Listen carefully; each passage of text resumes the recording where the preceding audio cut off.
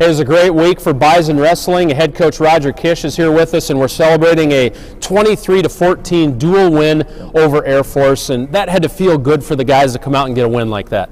It was important that we haven't been home here in a long time, so to be able to come home in the first competition we had here in Fargo in the last 6-7 weeks, and to be able to come out and perform well, really, it was really nice to see our young guys get excited, motivated, and do well. How about Hayden Zilmer? So 98th career win, 11th all time. He's starting to creep up those charts, and he just continues to plug along, doesn't he? Yeah, he's you can't say enough about the kid and his work ethic and discipline, and we've made some adjustments in his training here a little bit, and he's really taken and ran with it, and you're just seeing his energy and excitement out there on the mat really pick up, and you can't ask for anything more than for a guy like that to have this kind of success. Kudos at 165 to Grant Nearing, just a sophomore, beat a very good kid in this Air Force duel. Yeah, he came out, we had a nice game plan, and he executed well, and he stayed aggressive, stayed attacking, and wrestled a full 7 minutes. And again, he was another kid that we made some adjustments to. We started the season out at 157 and just saw him struggling a little bit with the weight cut and be able to have a full week of training.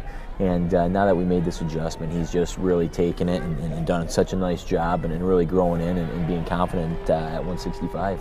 Here in the new year, too, at 285, Ben Tynan's doing well, isn't he? 5-1 in duels. Yeah, he's really done a nice job for us, and he's going to continue to get better. Again, he's coming from a junior college out west, and to come in, and this is a long season and a long grind for him who hasn't had this kind of experience. But I think every time he steps out on the mat, he wants to win. He has that excitement, and yeah, he's done really a nice job. And his only dual loss is to a really good kid, right? Yeah. His only Virginia Tech loss, Ty Wall's out at Virginia Tech, and it's impressive. Yeah, really done a nice job. How about Wyoming? They're coming up this week. It's a Sunday duel here at the BBF.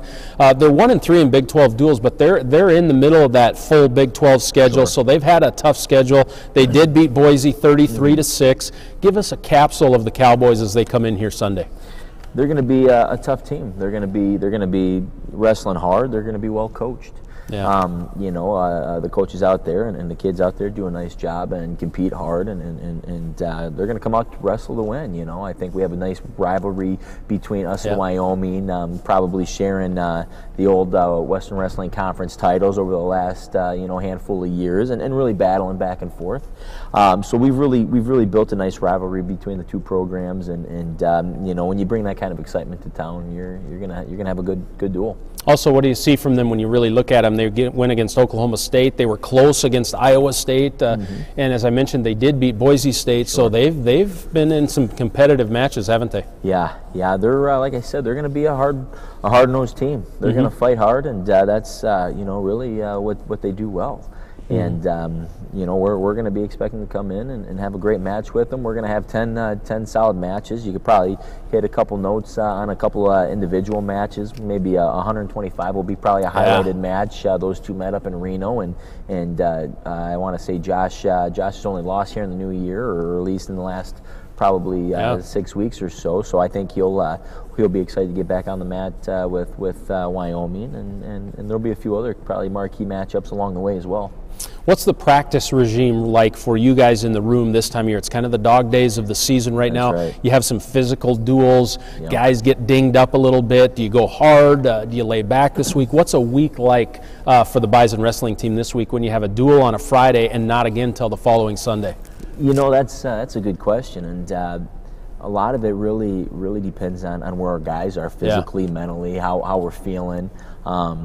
So it varies from week to week. And as far as our training goes, we have a nice regimen put in place and a nice cycle that we're on right now. And again, we try to keep in mind that every dual meet is important, and as we do that, we try to really build our guys into where they need to be come March, Big 12 championships, NCAA Right. championships. So at the end of the day, we really focus on the big picture, and as we continue to build our training cycles around dual meets, we still got to keep in mind that what we have right in front of us, but the big picture overall too. So we it's kind of a delicate balance there, Yeah. and each kid's a little different. So we try to do some different things with different individuals, but all in all, we stay a pretty strong work week still right now.